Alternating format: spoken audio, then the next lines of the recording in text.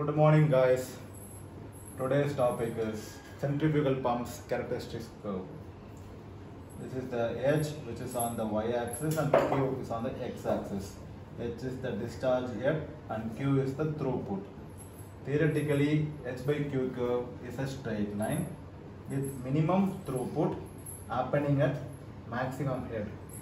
You see here, this is maximum head with minimum throughput condition. But practically, it is not possible due to lot of factors like impeller blade thickness and losses like frictional losses and impact losses.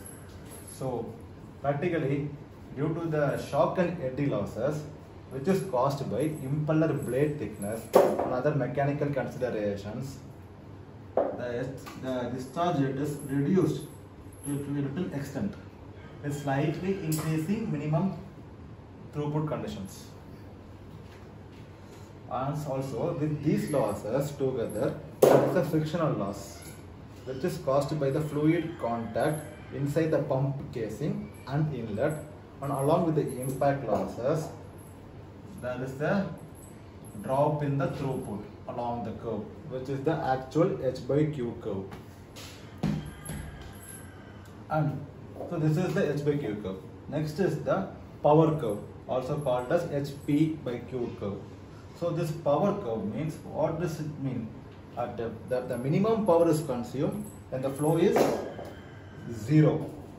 That is when the discharge valve is closed. That is when the throughput is 0, the power consumption is also minimum.